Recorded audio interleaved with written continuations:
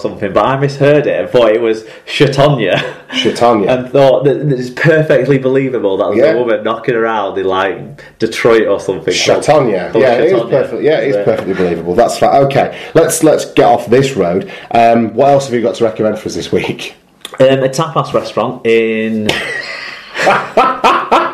This is so great. Okay. In Preston called Mundo. I hope you're paying attention to this. Wally Frogmore, Paul Michael Craig, anybody. Mundo Tapas. So the people that do live in the north of England, if you ever go to Preston for a show or whatever at the Guildhall, right, or go and watch the snooker there or what have you, that you might go and do, there's a tapas restaurant beneath in the precinct that now is developing a much more vibrant bar and restaurant scene, actually, which is good to see. But called Mundo Tapas, and Emma was querying whether it's a chain, but I'm pretty sure when I went on the website it was only the Preston one, so there you go. I think it is. But we had a really nice time there. They had this crispy beef dish that was just try it, just go and have it, right? Just wonder so is it typical tapas then, or is it kind of like a fusion thing where you get different like Indian and Chinese and bits and pieces? It's Spanish, right? But this particular dish actually does it sort of has almost like a Chinese feel to it in a weird way. Okay. The way they do the beef strips and I guess they breadcrumb them a little bit or something to add the crisp to them when they fry them. Right. But it's got Mediterranean vegetables, but all sliced very thin. Okay. And cooked in like a sweet sort of sauce. So it's sort of honestly, it was amazing. Worth the trip then. Really enjoyed that. And what's that called? Mundo Tapas, it's called. There you go. Fair enough. And my final SLP recommends. It's another televisual one. As I've alluded to a couple of times during the show today, I steal my Netflix from. She knows that we put it on for Erin, but my ex-better half provided me with the password so that Erin could watch children's Netflix, and I also watch grown-up Netflix on her behalf. She's not aware of that, is she? I don't think she's fully aware that I watch a lot of Netflix on her dollar, but it's not that expensive. But what I have done in preparation for her discovering that is invested in Amazon Prime, which is the other one that runs alongside that. So that I can say to her, hey, well, you can have my Amazon Prime password then. This is the problem I have with these services, that there's multiple ones, and it's like there's shows you want to watch on all of them, and I'm not fucking paying £6 a go for each one of them, because that's frustrating to me. Okay. Sky, just buy them all up, please, because I've already got a subscription to that. Sky, yeah, exactly. Right, anyway, so on Amazon Prime I'm watching Man in the High Castle, which is the adaptation of the Philip K. Dick book about had the Nazis won the war. I really want to watch that one. It's been really good. I'll keep the hook up. Right. I'll sort it out. But yeah, it's really really well done. Good stuff. Anything else from you? Just to say as well, on if you're in Preston and you've been to Mundo Tapas and you've been to watch the... we don't have a broad enough audience for this to be... Go on, right. Anyway, in Preston there's a bar called Cuckoo, which I'm sure we've talked about before. Love Cuckoo. And I would love for bars like this to exist all over the north, because I'm sure the northern folk would lap it up. But it's basically a cocktail bar that plays indie music. Yeah, and it's all dark and dingy and brilliantly done. And the bar staff really get into the tunes whilst they're mixing up the cocktails and stuff. And the bar staff are really, really good, actually, at the job they do. They're mixologists. That's what you call cocktail makers, isn't it? I don't know. Are they not just barman? Is there a name for them? I just thought they were like good barmen. Oh, right. Well, I thought they got called mixologists. A mixologist. Maybe mixologists are the ones that come up with new cocktails, and then bartenders or bar staff or barmen or whatever you want to call them. Yeah. It is a predominantly male staffed bar, actually. Right. I don't know if that's because women can't make cocktails as well. I'm certain it's not, Mark. Yeah. I'm certain it's just a coincidence. Definitely. And there's not like any sort of positive discrimination. See, you say this now, and then, you know, because of how many people listen to the podcast, someone in the higher echelons at Cuckoo will be listening to this and think, right, time for a bit of positive discrimination. Let's get some girls behind the bar. But I went in and I was like, well, what beers do you do? Because I'd been already out at the pub and then had a beer with my tea and stuff, so I didn't really want to move on to cocktails necessarily. And he said they only had a few lagers in bottles, and I didn't fancy any of them.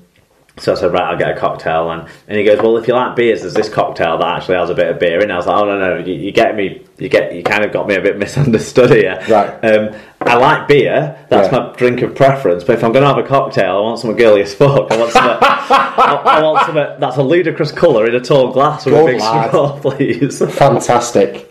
So there you go. What did you have? Can you remember?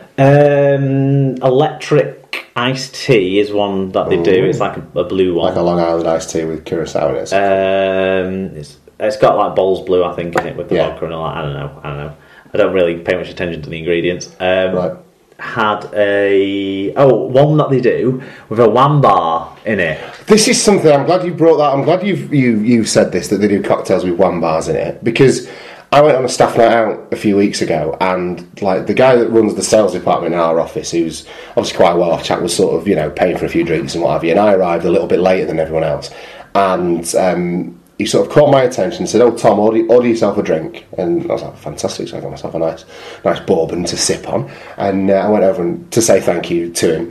And he's quite a well-heeled chap, and he's a bit of a flash Harry. Do you know what I mean? He's sales manager, so he drives a Merc, and he's well turned out and what have you. And he turns round to meet me with this cocktail in his hand, and I'm not kidding, Mark. It was in like a pint, similar to the glass I'm holding in front of me now. So like a San Miguel chalice, like a big San Miguel chalice type thing. And but it's pink, and there's whipped cream on it, and there's a sticker rock hanging out of it as well. And of course, I've got my whiskey man, and he just fell to pieces, thinking it was the funniest thing in the world. He was pretty pissed, but there's some weird things going on in cocktails out there that I don't fully understand. I don't want a drink with a sticker rock in it or a wham bar. Well, the wham bar was just there for effect, but the drink itself was actually quite nice. It was like a lemony type situation. But I don't like how many of them have things like egg whites in it, or one had lemon curd in it. And, really? And I just think I don't want a heavy cocktail, and they sound like they're going to be difficult to drink. I want something that's filtered through ice and sup's quick and fruity. There you go. And then after that I had another one that was like a strawberry. It was called a Roxanne. Oh, yeah. Very good. That's all I've got.